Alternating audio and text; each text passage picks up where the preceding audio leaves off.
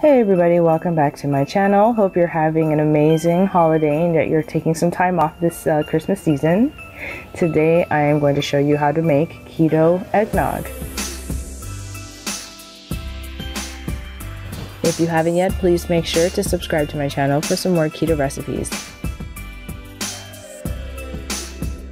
So I'm going to go ahead and take a medium-sized bowl and put 12 egg yolks. So I am separating the egg yolks from the egg whites, and which is probably the most labor-intensive part of this recipe. And then what you want to do next is take about half a cup of your favorite sweetener.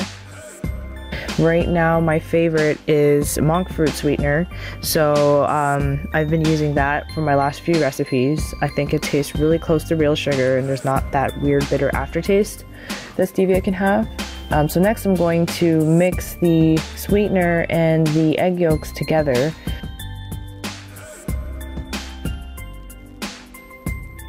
Then I'm going to take a separate larger bowl where I'm going to put in the almond milk and heavy cream. So I'm taking about 2 cups of unsweetened almond milk and I'm taking 2 cups of heavy cream.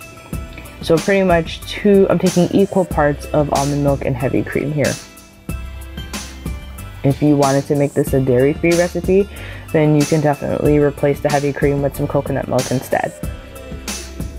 Next, I'm adding in my spices. So I'm pretty much only putting 2 teaspoons of nutmeg and half a teaspoon of cinnamon. You can, feel free, of course, to add any other cinnamon. Some people like to put cloves, some people put vanilla or some rum extract in there. I'm just going to keep it simple.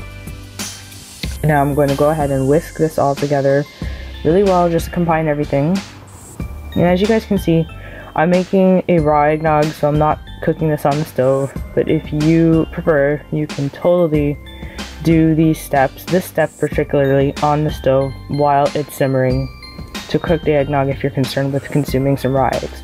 So I'm combining the egg yolk mixture with my almond milk and cream mixture, and then I'm whisking that together, and then I'm going to cover and chill it in it for about an hour in the refrigerator before serving it.